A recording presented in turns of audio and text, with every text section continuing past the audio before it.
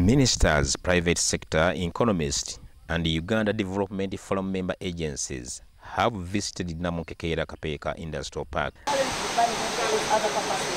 They also visited Kaum Presidential Farm, set as a demonstration by President Yoweri Kaguta Museveni for good farming practices.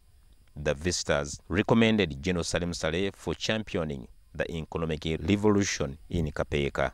Operation Wealth Creation Chief Coordinator General Salim Saleh chaired the discussions aimed at identifying business opportunities.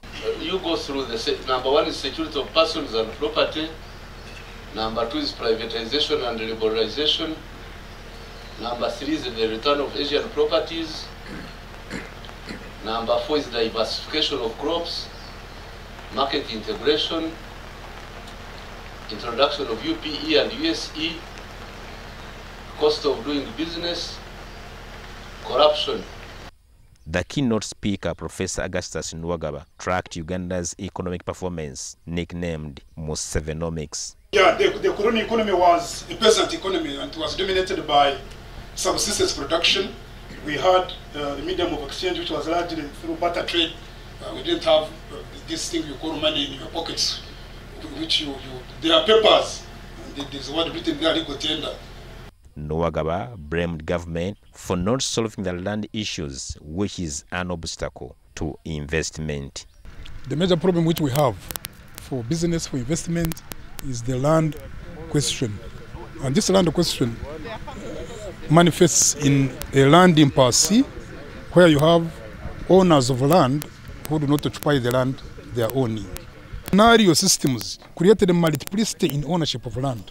So once you have that multiplicity, then you have a problem in land ownership and access.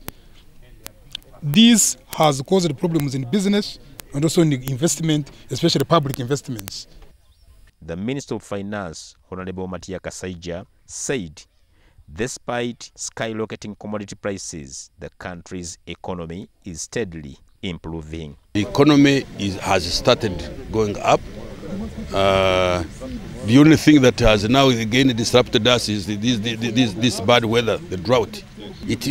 Times are hard for sure because of rising prices, but as time goes, the markets are going to sort themselves out, and eventually the economy will begin to grow. Uganda Development Forum is aimed at unlocking new opportunities for inclusive growth.